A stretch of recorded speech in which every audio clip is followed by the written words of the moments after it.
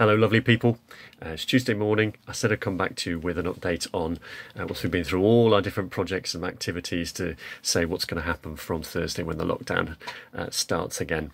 So the good news is that much of what we do will continue, and we've learnt from the first lockdown. So the food banks, you wonderful people out there, it's great that we have deputies in place now because we've got cover for you, but it means that we can continue to do the wonderful work you're doing out there. Indeed, at least a couple of you are going to be working with the local council to do the shielding packs that are needed for those who have to self-isolate. So that work will continue. The CMA work will continue in terms of being alongside those food banks and taking referrals from the Let's Talk Money and other types of promotions.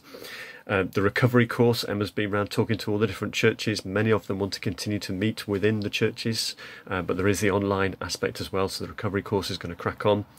And indeed, much of our get off the street stuff around homelessness, so that might be around food, it might be around the laundry, the helpline, some of the furniture elements, those are all going to be able to continue because we're providing an essential service there for some of the folk who are in temporary accommodation. There are some bits of what we do which we've had to adapt. Thank you for being so adaptable. So the recovery walks are going to be more about 2 by 2 because we can meet with one other person for exercise, but it's really good. Hopefully those can continue. Similarly, the Smile Running Club, we're going to try it out with sort of seeing if we can go again 2 by 2, see if that works for people.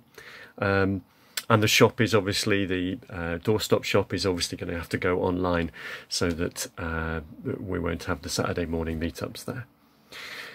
There are some elements which we're going to have to still keep working on.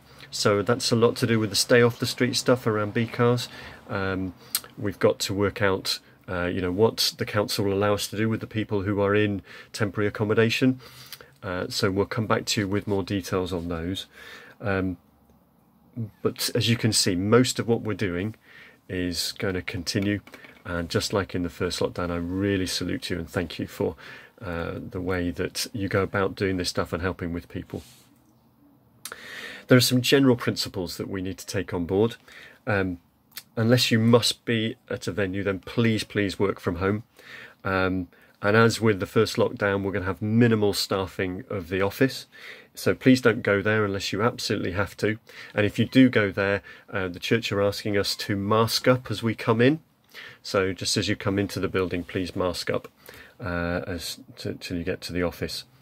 We'll be writing letters again as we did the first time round for all of you, so that if you're out and about, it says this is what you're doing, this is the organisation you work for, and that you are an essential key worker, so that you'll have those in your hand. And obviously from our perspective as a team, we'll continue to meet on a Monday morning on Zoom and on a Thursday afternoon to provide us with just a touch point during the week and to pray for each other. And we're going to ask Nigel and Jane Lloyd to join those. They're going to be able to join from next week. They're our pastoral support team and they'll introduce themselves so that if any of you haven't met them, there's a chance if you need to talk to somebody outside of work, then they'll be there to help you with that. And of course our trustees are still around and we'll give you the links to them as well if you want to talk to them. But before all of that, we're really hoping that we'll see you at the beach day tomorrow. I know many of you are able to come, which is lovely. I'll send a little note about how we're going to organise that, because we still need to do that in sixes and just keep ourselves organised. But there's a few little treats that we're going to be able to do there. And then finally, I just want to say thank you. Thank you that you are taking on the challenge of the next month and the next days with such brilliance and such perseverance. Yesterday on the Zoom call we were talking about leaves and the beautiful things that are around us. And as I was coming in from my walk this morning, where's the camera? There it is. I found this little beauty on the bottom of my shoe as I walked in the door, and it reminded me that there are little things out there which are really important for us to notice, those moments of wonder about our day. It also reminded me, there's a verse in the New Testament which says, "My grace is sufficient for you, for my power is made perfect in weakness." You may not feel all guns blazing today, you may be a little bit worried about stuff. That's okay.